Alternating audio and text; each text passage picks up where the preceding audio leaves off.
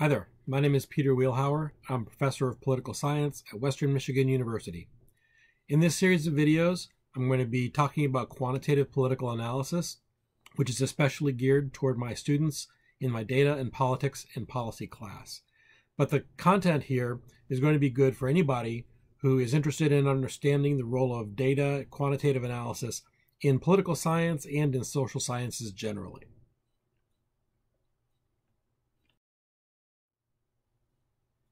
Anybody who's taken a political science course would know that empirical political science is really broad. And by empirical, I'm talking about research that's based on empirical observations, that's based on data analysis, based on observations, rather than the kind of political science that's based on arguments and discussions about normative concepts. So in this case, we're going to be talking about the kinds of research projects that involve data at some level. So for example, my area of expertise is in elections, politics, campaigning, and so forth. When we're talking about the research that we're doing, we're dealing with a lot of different questions related to a broad range of political behaviors. For example, some of the research questions that people like me study is, why do people vote? Why do some people vote rather than other people? Why do some people not vote? How do people develop their political preferences? Now, sometimes the questions about how preferences develop can be theoretical. For example, the very influential book, An Economic Theory of Democracy by Anthony Downs, develops a theory of preference formation, but doesn't test it. So when we're talking about empirical political science, we're talking about research that evaluates and assesses and tests ideas about how preferences develop, not just make reasonable conclusions or arguments about how we think they might develop. We could look at research about what are the effects of election laws. And here we're talking about actual studies about the effects of election laws, changing the election laws, such as requiring a photo ID, rigorous enforcement of voter ID, making registration easier or harder, and so forth.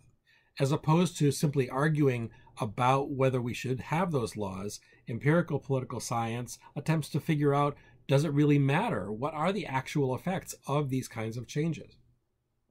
How does the current context of political polarization affect the president's ability to get his or her agenda passed through Congress? This is a different question than arguing about whether the president's agenda ought to be passed. This is more looking at the current state of public opinion and political conflict and evaluating what actually happens to the likelihood that a president's bills or preferred pieces of legislation will pass. Another area of political science that's really common is international relations, and this deals with politics in the international, the global sphere. So research in this area might ask, under what conditions do nations go to war? So we could look actually at the measures that are related to interpersonal conflict, one of the international conflict between nations. And of course, one of the key questions here is, what is war? How do we actually define war? Is it merely the formal declaration of war, or is it an actual armed conflict?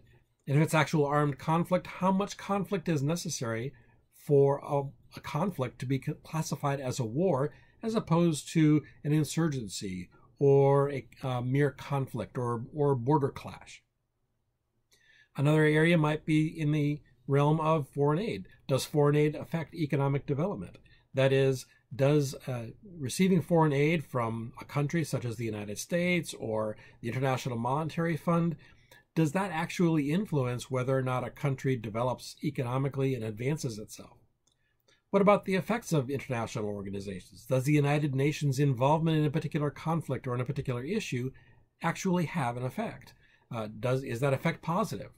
So we can look at the way that international organizations operate, and we can evaluate what the consequences are of those actions. Finally, just to pick one of many areas of policy interest, we can look at the question of climate change and environmental policy generally. A couple of different ways that climate change might enter into empirical political science research, for example, is asking why climate change policy differs in different locations. When you go from one state to another state, environmental policy is different. When you go to one nation from another nation, the two nations might have different policies. So why is that the case? What kinds of political characteristics or governance systems might account for why climate policy is different in different locations? Another area might relate public opinion to the question of climate change. So some people believe in anthropogenic climate change, that is, that humans are causing and exacerbating climate change, and other people don't believe that. Why is it that some people believe that and other people don't?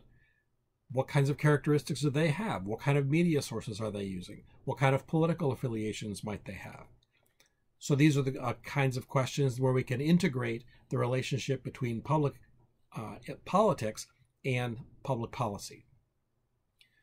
This is certainly just the tip of the iceberg in terms of the number and kinds of questions we ask, but it does give you a sense of the real breadth that empirical political science is studying.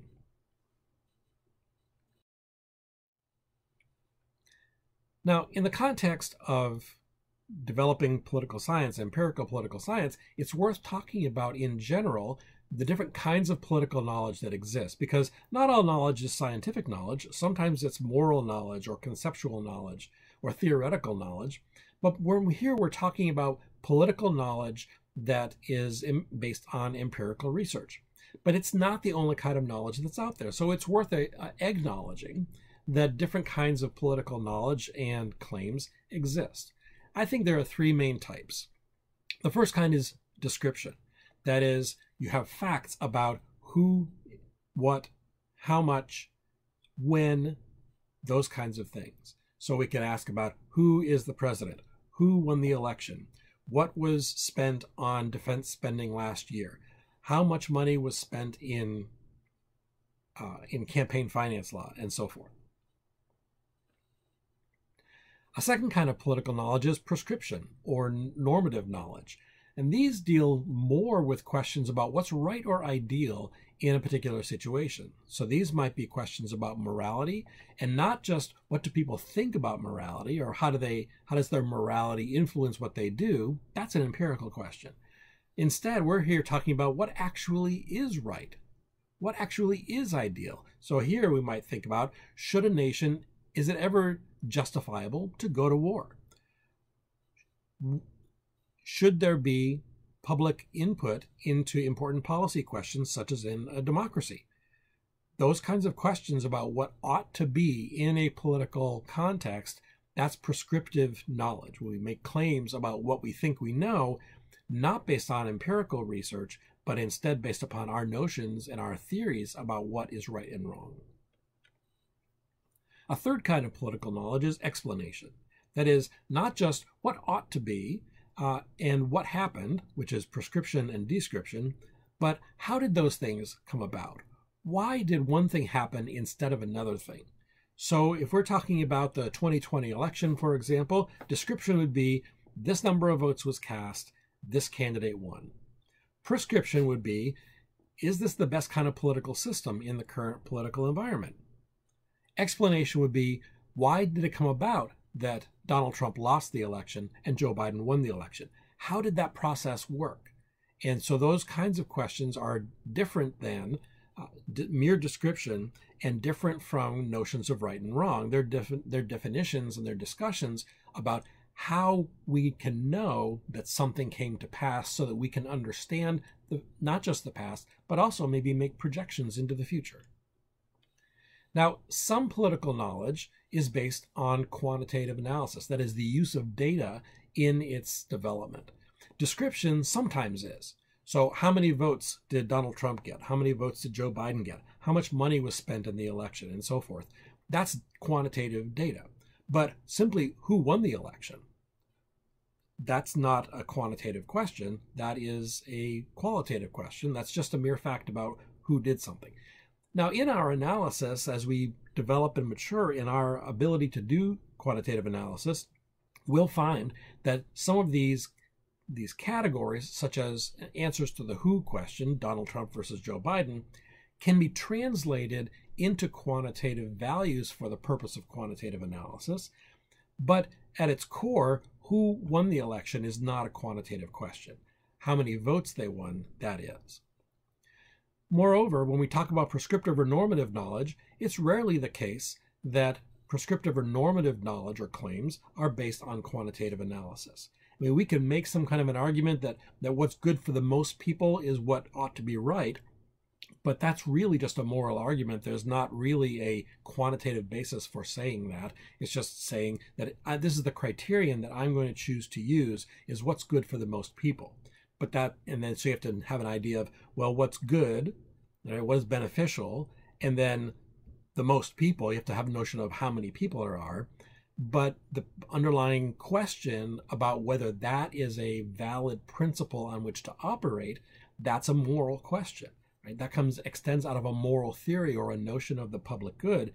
That's not really a quantitative oriented question. And sometimes we get to explanation that is based on quantitative analysis, but not always.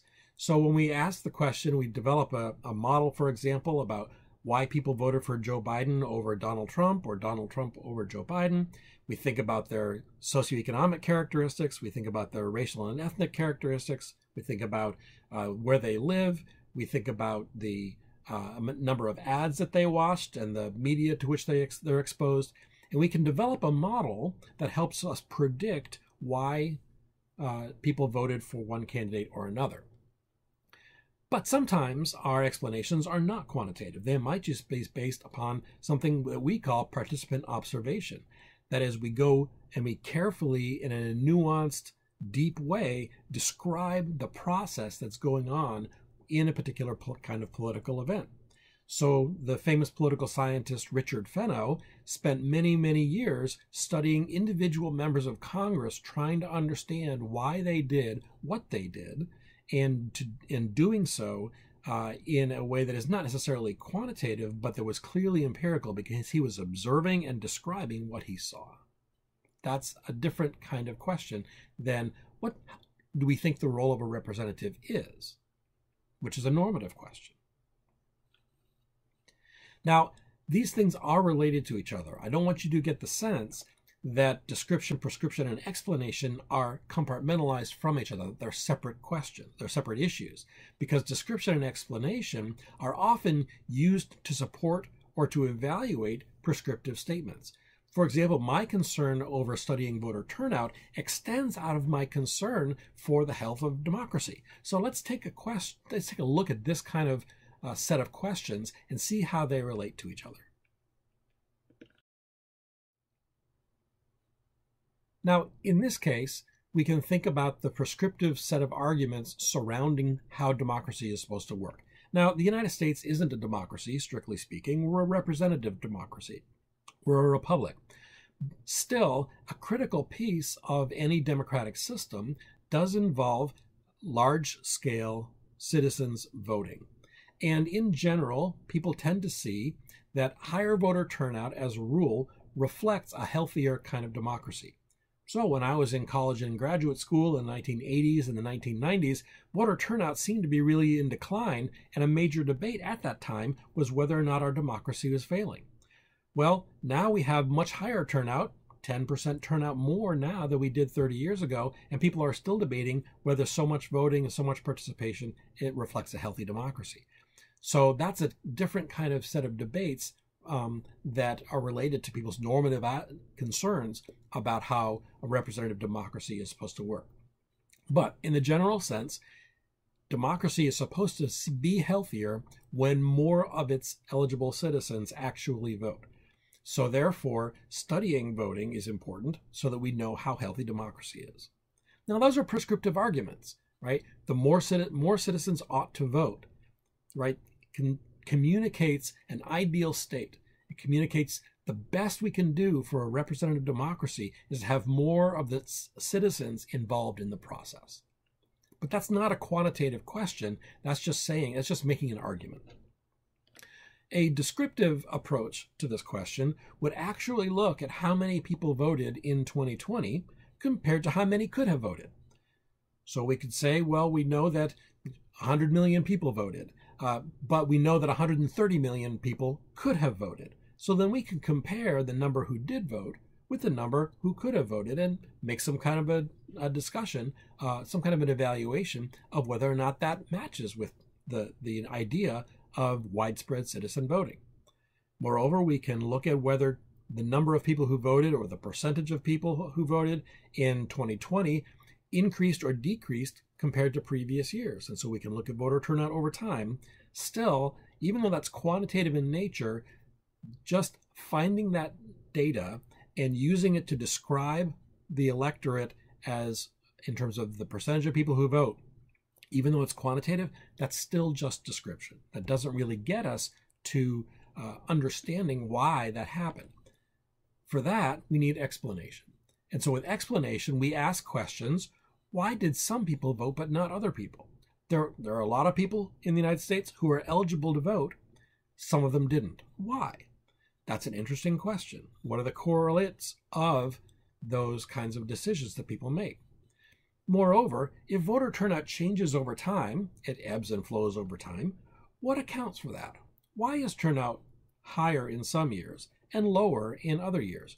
Why is it higher in some periods of U.S. history, but lower in other periods of U.S. history? Why does voter turnout vary from country to country? Even in countries where there's very high voter turnout, it's not exactly identical. So why does that happen? That's where empirical political science comes in. We're finding the relationship between prescription, description, and explanation. So in this case, prescription is a discussion about what voter turnout ought to be like. That leads us to ask the questions and gather information about what voter turnout actually is. Once we have data about what voter turnout actually is and we collect more information about voters and political systems, then we can start to develop explanations based on observation and statistical relationships about why voter turnout is the way it is. These are three fundamentally different kinds of questions, even though we're all kind of still talking about the same thing. Finally, there's another relationship. So we see that the prescriptive concerns lead us to ask certain questions and collect certain data and engage in certain projects. But then we can take the results of that data gathering and those projects, and we can return to our normative questions, and we can evaluate them. So if we think that greater turnout is associated with a healthier democracy, and we find out that turnout has increased, then we might be able to evaluate the premises of our arguments, and we might be able to evaluate the health of our democracy and other democracies. So in this case, we have a kind of a symbiotic relationship between these three kinds of questions. It's not that one is better than the other. It's just that each of them plays a different role in our thinking about politics. So all of that is in summary to say that there are different kinds of political knowledge when we start thinking about the research questions we have, and political science is a really diverse set of concepts, really diverse set of beliefs and approaches. And so in this case, our course in this set of videos is focused on quantitative analysis, applying data in a way that helps us understand politics and policy better.